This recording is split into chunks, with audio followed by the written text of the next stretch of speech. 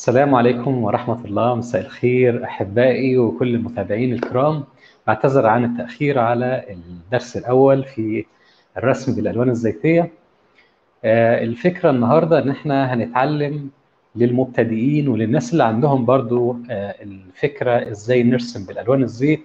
الرسم بالألوان الزيت بيختلف عن بقية الرسم بالألوان الجواش أو المية أو الوان الباستل او اي نوع من او القلم الفحم او الرصاص. بتختلف في نوعيه الخامه والبروسيس او الخطوات اللي المفروض نجهز بيها الخامات بتاعتنا ونشتري منين. كل الحاجات دي هنتكلم فيها ونعرف بدايه من النهارده. لو انت حابب او انت حابه ان انتوا تكونوا من ضمن الناس اللي هتدخل مجال الرسم بالالوان الزيتيه، استمر معايا ان شاء الله، وهحاول بقدر الامكان اقول كل التفاصيل الممكنه. مساء النور يا فنانه مدام دينا، منورانا. فبدايه كده معانا الفنانه طبعا مدام دينا، هتساعدني لو في اي حاجه برضو هنتكلم فيها النهارده. اكيد الرسم بالالوان الزيتيه تعتبر من اقوى الحاجات اللي ممكن نرسم بيها، بخلاف بقيه الخامات الثانيه سهله، ولكن الالوان الزيتيه بتدي، اشكرك جدا تسلمي يا رب، بتدي فخامه وتدي نوع من الرياليستيك اللي هو الحقيقه. لما عايز ارسم حاجه قريبه من الحقيقه جدا اتجه للالوان الزيتيه. فبدايه كده عشان الناس اللي مش عارفه الفرق ما بين الالوان الزيتيه والالوان العاديه، الالوان الزيتيه هو الوسط بتاعها اللي احنا بنستخدمه بيبقى الزيت، وبيبقى له زيوت خاصه بيه. عشان نتكلم في الالوان الزيتيه نبقى عارفين ان هو عباره عن تيوب انابيب مثلا، او عباره عن، هنوريكم كده بعض الخامات اللي موجوده، انابيب بنستخدمها هي للالوان الزيتيه. وفي منها ماركات كتير طبعا في السوق، بس احنا نبدا بالماركات المتوفره عندنا، ما نحاولش نوسع على نفسنا، لان الفرق ما بين الماركه البراند الاجنبي والبراند المصري او العربي ان الفرق في السيوله بتاعت اللون نفسه والكثافه والتغطيه بتاعت الدرجه. فانت بتحط كده اوريدي طبقات، فمش محتاج ان انت تبدا بحاجه غاليه قوي الا لما هتكون عايز اسلم لوحه تكون مثلا ذات قيمه هدفع فيها فلوس او في زبون، فبالتالي لازم الفينش يبقى بالخامات المرتفعه. اما في حاجه اسمها الاندر بينتنج اللي هو الرسم، نبدا الدرجه الاولى من الرسم اللي هي الارضيه. الارضيه عشان ارسمها لازم ارسمها بالوان عاديه خالص عشان ما ياخدش مني التكلفه العاليه جدا. لذلك في بعض الناس يبدا مثلا بجواش او يبدا بباستل ويحدد وبتاع ويعمل الاوت لاين كامل، وبعد كده يبدا يخش في الخطوه الثانيه ان هو يرمي الالوان الزيتيه فوق الخامه اللي قبلها. بدايه عشان نبدا الوان الزيت لازم اعرف ان هشتري الالوان الزيتيه اللي بتبقى في انابيب زي كده. طبعا في منها انواع كثيره جدا في السوق، فالانواع مرتفعه السعر اللي هي مثلا الفرنساوي زي البيبيو مثلا او فان جوخ، دي حاجات عاليه جدا بالنسبه للسوق المصري. فالمتوفر في مصر حاجه اسمها اللي هي مارس اللي زي كده مثلا، وسعره رخيص وسهل جدا ان احنا نجيبه. في ماركات اجنبيه زي ده، زي نوع مثلا زي ده الاوت بينتنج، ده نوع انجليزي برضو سعره حلو، مش عارف واضح ليكم ولا لا. دي برضو من الانواع الكويسه. بدايه عشان ابدا ارسم مش محتاج ان انا اجيب الباليته كامله بتاعت الالوان، يعني بدايه لازم تبدا بالالوان الاساسيه. ايه الالوان الاساسيه عندنا؟ عندنا 4 الوان بنستخدمهم في رسم البورتريه او رسم اي حاجه اشخاص يعني. عندنا الوان اساسيه اللي هو اللون الابيض، ده اهم لون عندنا، ودايما بيبقى فيه منه نوعين، يعني هتلاقي مكتوب عليه حاجتين. هنشوف دلوقتي اللي مكتوب هنا عشان تبقوا انتوا برضو معايا وعارفين لما تيجوا تشتروا الابيض. هتشوفوا هنا في كلمه مكتوبه تحت، عشان اعرف هو مش عامل زومينج كده على مكتوب تيتانيوم. تيتانيوم وايت، هو مش عارف، هو مش جايب الكلمه كويس ليكم شايفينها. تيتانيوم وايت، يا ريت نكتب الكلام ده. الابيض التيتانيوم، الابيض التيتانيوم ده لان الفرق ما بينه هنلاقي حاجه ثانيه اسمها زنك وايت. الزنك والتيتانيوم النوعين دول بيدوا لون الابيض، ولكن التيتانيوم بيستر، لما اجي احط اللون الابيض بيغطي. اما الزنك مش بيستر، اجي احط اللون الزنك بيبين ويشف اللي تحته. ده الفرق ما بين التيتانيوم وايت والزنك وايت. يبقى دي اول خطوه، ان انا محتاج اللون الابيض. اللون الثاني المهم عندنا اللي هو اللون المحايد للابيض.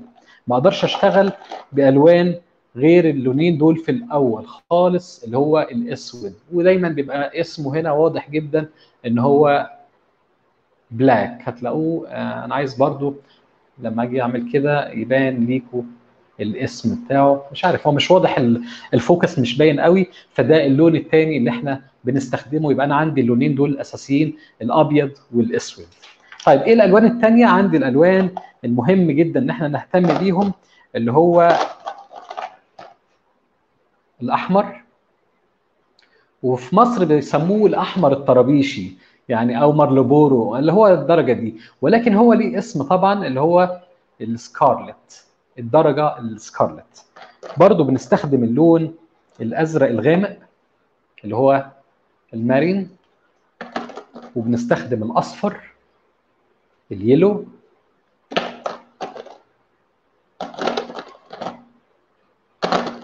وبنستخدم درجه البني المحروق اللي هو براون امبر. هتلاقوا مكتوب عليه كده براون امبر. درجه البني، لان الالوان اللي انا ذكرتها دي بنخلط بعد كده، نتعلم الخلط يعني، ان احنا نعمل الوان على بعض ونطلع اللون ازاي. دي هتبقى مرحله ثانيه. يبقى احنا عارفين ان اللي عايز يشتري الوان في الاول مش لازم تشتري كل الالوان. الالوان اللي احنا ذكرناها دي الاساسيه عندنا، وده المهم ان انت تجيبه. ولما نجيب الالوان دي ما نجيبش العبوات الصغيره، يعني نحاول بقدر الامكان ما نجيبش العبوه الصغيره اللي زي كده، نجيب العبوه الوسط اللي زي دي. في عبوه اكبر منها هتلاقي سعرها برضو في المعقول. يبقى انا دلوقتي دي بالنسبه للالوان. طيب في ناس يقول لك ده غالي عليا الالوان وانا مش هقدر اعمل الوان، وانا عايز اتعلم كده على السريع فمش هتكلف نفسي. في حاجه اسمها يعني باودر او اكسيد. الباودر او الاكسيد هتلاقوه عباره عن بودره موجوده في السوق اسمها اكسيد، هتلاقوها عند الموان متوفره وسعرها رخيص جدا. والباودر او الاكسيد ده هوريكم شكله. ده انا بعمل منه الابيض يعني، ها، بس عشان الهواء ما يبهدلش الدنيا انا حاطه في وعاء كده. الابيض ده تيتانيوم، ده التيتانيوم. وفي منه الزنك وفي منه الاكسيد بكل الالوان اللي احنا محتاجينها. يبقى انا لما اجي هستخدم الالوان انا متاح عندي برضو ان انا اجيب الاكسيد او التيتانيوم اللي زي كده واستخدمه عادي جدا وهيدي نتيجه جيده. بس طبعا ليها طريقه ان انا ازاي استخدم ده الباودر، ان انا احط عليه زيت وابدا اعمله زي المعجون. لما ابدا احط الزيت معاه واحده واحده، وهقول لكم ايه الزيوت اللي بتستخدم برضه. فبلاش نحط نفسنا في تفاصيل اكتر. يبقى احنا عرفنا اللون.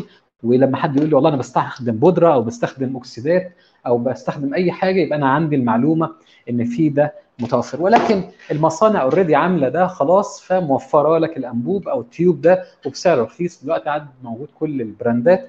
فبلاش نفتح على نفسنا ونكلف او نجيب حاجات وتبقى مكلفه على الفاضي يعني. يبقى احنا عرفنا دلوقتي ان ما اول حاجه محتاجينها الالوان. هنجيب الالوان. طيب انا استخدمت الالوان، هرسم على ايه؟ انا محتاج اللون دلوقتي لازم يكون في سطح هرسم عليه. الاسطح في الرسم الالوان الزيت متعدده، بدايه من الورق. في نوع ورق كده اسمه ورق كانفاس او ورق خاص بالرسم الزيتي.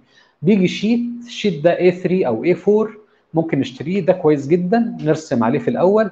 لو متاح عندك برضو لوحات زي كده جاهزه بتتباع جاهزه، ده كانفاس قماش بيبقى زي كده، يا ريت يكون واضح. وبيبقى وراه الخشب بتاعه، بيبقى معمول على فريم خشب زي كده. واضح الصوره؟ في فريم اهو، هو مستطيل طبعا، الصوره مستطيله قدامكم. فالفريم ده شايل عليه اللي هو القماشه دي، والقماشه دي طبعا متعالجه وجاهزه على الرسم على طول. طبعا دي الخطوه الثانيه، ان احنا نكون مجهزين اللوحه اللي هنرسم عليها. ما عنديش لا ورق ولا عندي ده، ممكن استخدم الخشب.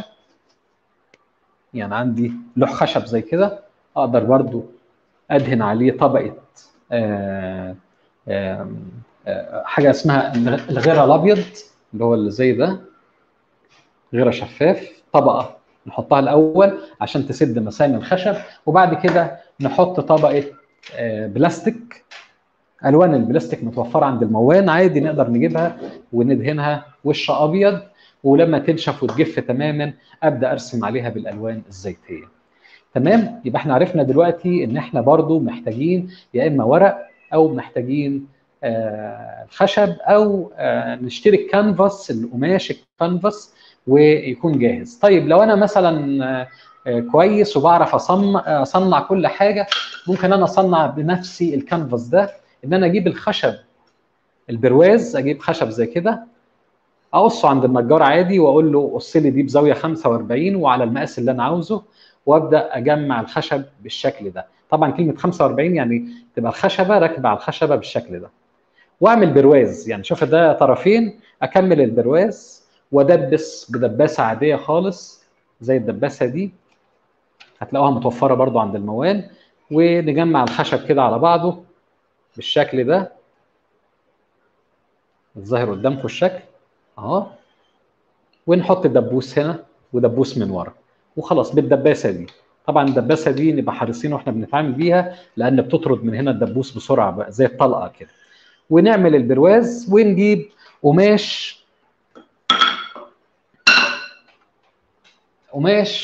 قطن، يكون كتان او قطن، ممكن اي نوع من الانواع دي، ونشده على البرواز ونعمله نفس الفكره بتاع الكانفاس اللي انا راسم عليه ده. مثلا ده كانفاس مرسوم عليه نفس الفكره، وده قماش بيتباع المتر فيه رخيص يعني، ما مش غالي، ولكن نوعيه القماش هي نفسها اللي هتلاحظوها الخامه بتاعته ليها ملمس او تكشر زي كده اهو.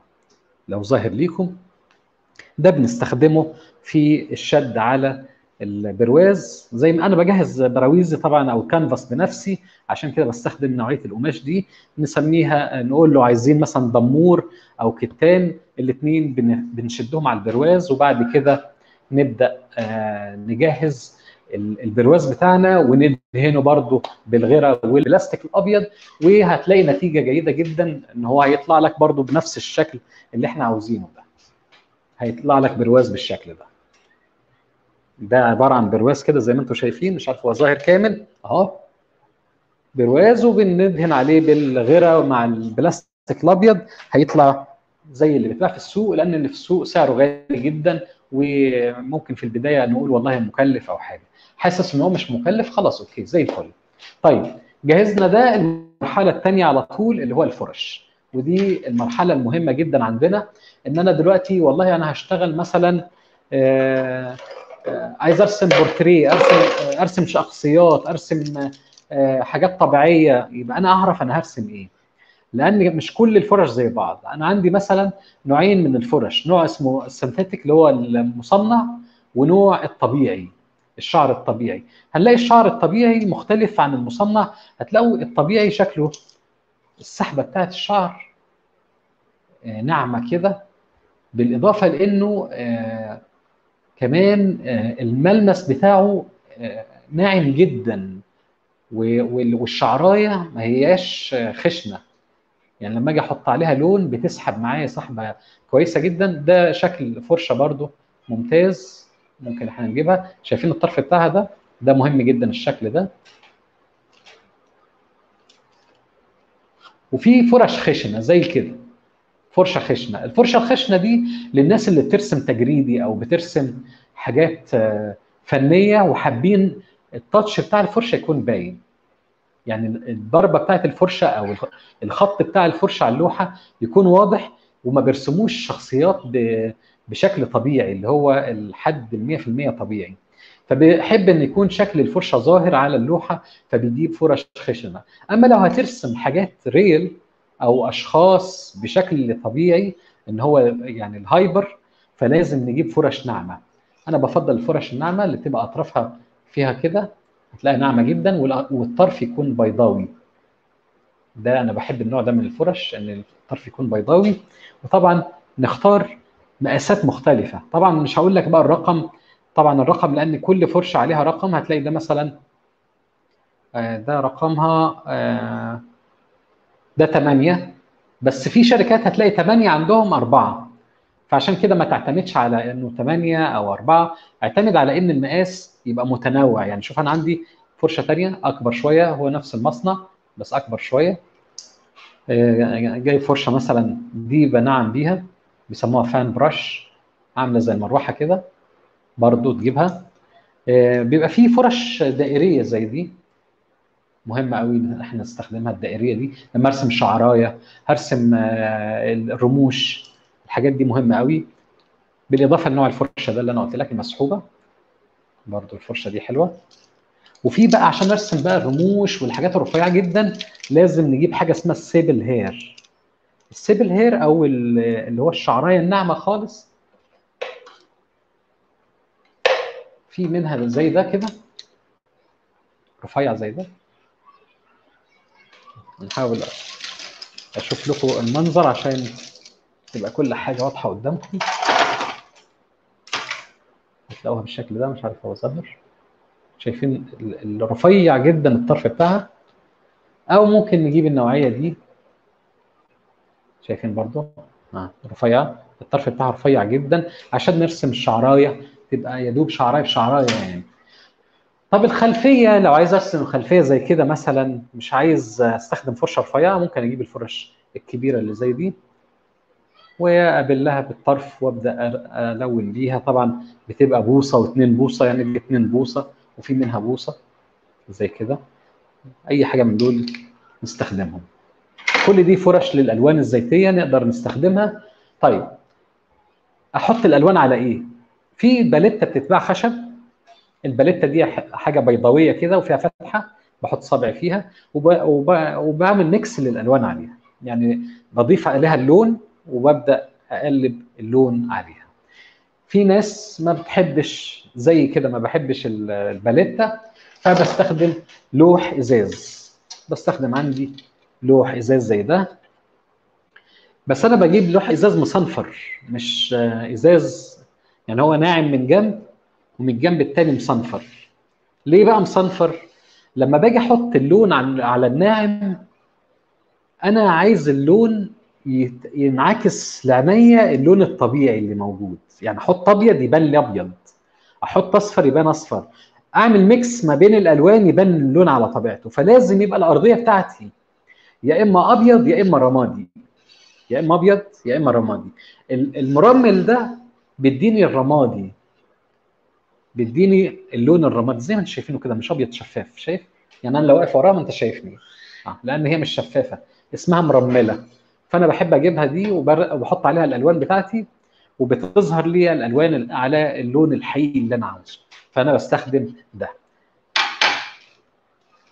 ممكن طبعا الالوان نقلبها بالفرشه عادي، يعني نعمل ميكس الالوان دي مع بعض بالفرشه، او ان انا اجيب حاجه اسمها سكينه اللي هي دي. طبعا في منها مقاسات دي، وفي مقاس صغير، وفي كذا مقاس يعني. فدي بقلب بيها الالوان او بشيل اللون لو في لون زياده. ده مهم قوي برضو يبقى في سكينه وتبقى مرنه عشان وانا بقلب اللون تبقى سهله في الاستخدام. في وسيط بعد كده لما نيجي نستخدم الوسائط، لما اجي احط زيت، في وسيط يسرع الجفاف، وفي وسيط يخلي اللوحه تنشف على مهلها.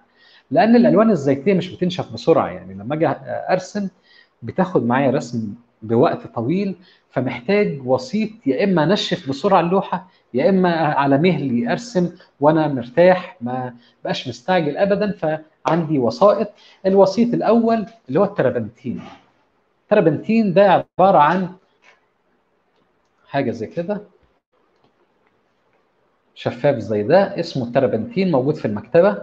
ده لما بحط نقطه منه على الالوان وانا برسم، ادمجها كده الالوان مع بعض واحط نقطه، بينشف اللون بسرعه. يعني اجي احطه على اللوحه يبدا ينشف بسرعه. وفي وسيط تاني بدل التربنتين ممكن استخدم النفط. النفط اللي موجود في السوق، مش عارف انتوا بتسموه ايه، ولكن اسمه النفط، اللي هو سائل كده له ريحه عامله زي الجاز، هو ده النفط. باخد منه برضو نقطه وبحطها على الالوان الزيتيه وانا برسم، بتنشف بسرعه اللون.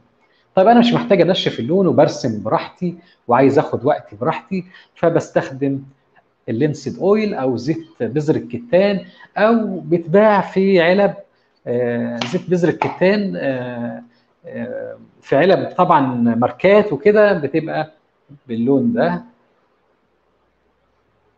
الزيت ده باخد منه نقطه برضو وبقلب بيه الالوان الزيتيه، فيقعد يبقى فيه مرونه وانا بحرك اللون الزيتي، وفي نفس الوقت ما بنشفش بسرعه. هل في منه انواع؟ في النوع ده في نوع فاتح خالص، عبوات فرنساوي وانجليزي، فطبعا بيبقى سعرها مرتفع.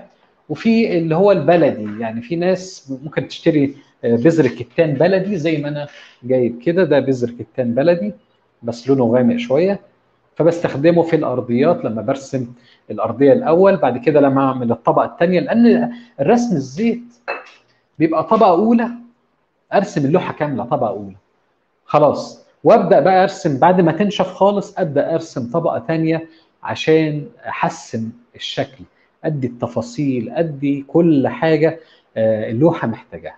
فمهم جدا ان احنا نعرف ان يبقى عندك صبر، يعني حابب فكره الرسم بالالوان الزيتيه، لان ده بياخد مجهود وبياخد وقت مننا عشان نرسم. لازم نكون عارفين ان احنا مجهزين ادواتنا صح، مفيش حاجه ناقصه. الحاجه برضو المهمه ان انا وانا برسم دايما النظافه. الفرش بتاعتي طول ما انا برسم على طول بنظفها، فمحتاج مذيب. المذيب اللي هو النفط اللي احنا قلنا عليه، بنحطه في جار زي كده ونعمل الفرشه فيه ننظفها. بس انا عامل حركه جوه الجار هنا اوريها لكم، اتمنى الكاميرا تبينها. هتلاقوا جوه الجار هنا انا حاطط عارفين اللي اسمه ايه، شبكه الحديد او السرند، بس حطه تحت في الارضيه اهو، فاجي امشي عليها الفرشه تطلع اللون تنزله تحت، هتلاقيه راسب اللون تحت، راسب تحت، وفوق هيبقى الميه نظيفه.